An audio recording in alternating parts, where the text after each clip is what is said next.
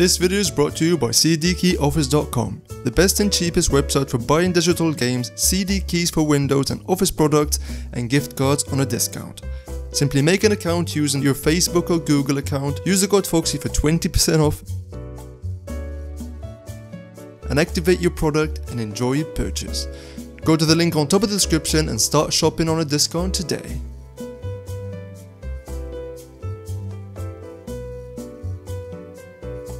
Hello everyone and welcome back to a new video. Today I'm going to be showing you guys how to stream with a crappy PC, how to stream with a low-end PC without any lag or stutter or freezing. I've been testing settings for quite a while now, and I know that you guys are on a budget and you don't have the best-in-class hardware available to you, but you still want to stream and game. This is why I dedicated my previous 2 days to actually testing settings to make sure you guys can actually stream these settings that I'm going to be showing you guys today without any lag, stutter or freeze, no matter what PC you will have using Streamlabs OBS. Before we start today's video, leave a like on today's video so you can help it reach as many people as possible. Keep watching this video till the end because you are not going to want to miss this, because after watching this video you will not need to watch any other video about this topic ever again. This will solve your problem. Let's get right into the video. So once you go to Google and type in what resolution with what bitrate, depending on what bitrate you choose, you can choose a resolution. So the quality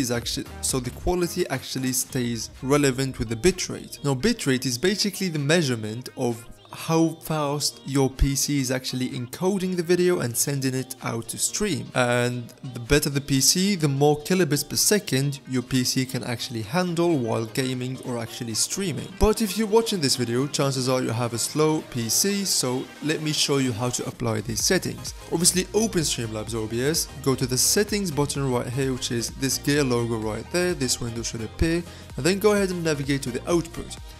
Make sure this one says advanced, make sure you're on the streaming tab, and for the encoder right now, you're gonna have to choose between software and hardware. So basically software will use your CPU and hardware will use your actual graphics card. So it's basically the same logic.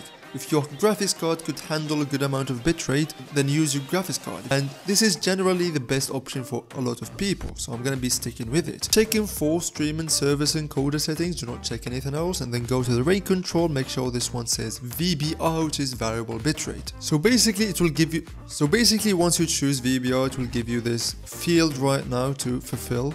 It says bitrate, so this is where you're gonna type in your bitrate. Okay, so depending on what or how old your hardware is, you're gonna choose accordingly. So if you have old hardware, if you know that you have old hardware, then I wouldn't recommend for you to skip this interval right here. Keep it between 1200 and 15,000 kilobits per second. So what I'm gonna do right now, I'm gonna pretend like I have an i3, I'm gonna put 1250, so that's down in the middle. The CRF, keep that at 50, and for the CPU usage, keep that bad boy at very fast or super fast. For the profile, keep that at high, and then go ahead and navigate to the video tab.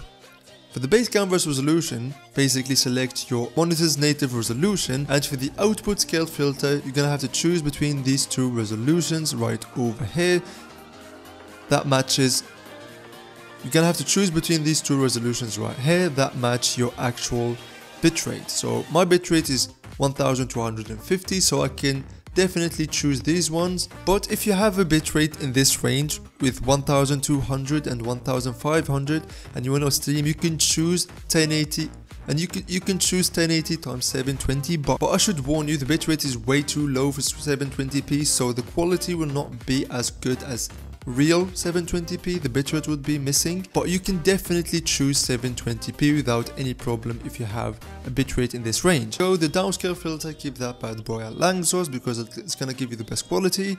And for the common FPS values, keep this bad boy at 30. Anyways guys, this will wrap it up for today's video. I hope you guys enjoyed it. I hope this video helped you out. If it did, then be sure to leave a like rating on today's video so you can help it reach as many people as possible and possibly have them out.